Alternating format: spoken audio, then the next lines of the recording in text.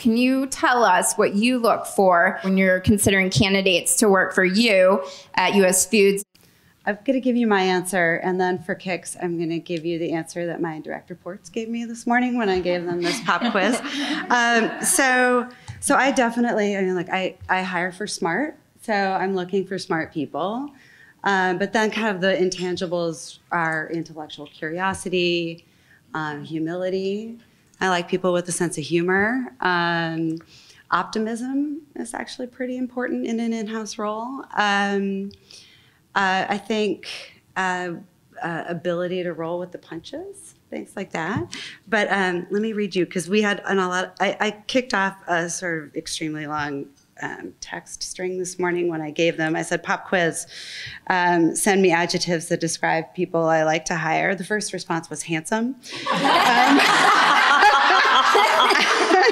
But they got a little more serious after that. I got down to earth, humble, decisive, to the point, forward thinking, self-starters, team players, active listeners, smart, self-starters came up again, confident, hardworking, independent, ethical, practical, good perspective, collaborative, business focused.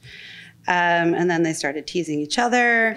I got creativity and originality, strong, interesting personalities. And then there was like some grammar comments.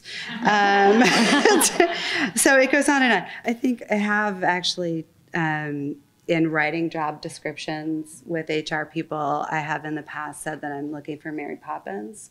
I don't know if any of you remember when Jane and Michael Banks create their description of what they're looking for, which does not look like what Mr. and Mrs. Banks were looking for. And there's sort of this long list of fun qualities, and it feels like we always sort of start with that, where I'm looking for the moon.